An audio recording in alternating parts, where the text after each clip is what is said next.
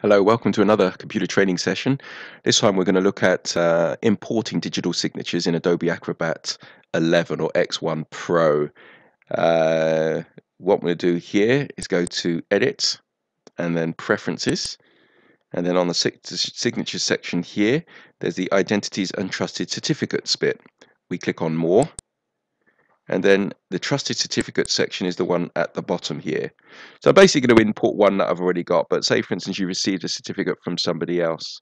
So I click on import here, and then I browse for the certificate, and here's my certificate here.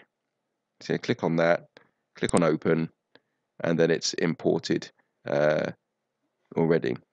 So click on import. It's imported, it's succeeded, it's okay. And you can see that I've imported that certificate. So now whenever I receive an email from that person with an Adobe Acrobat document that's been digitally signed, then it will compare that signature against the list that I have already received. So I hope this helps. If you want more and would like to have an Adobe Acrobat training session, then please contact us at www.computertutoring.co.uk.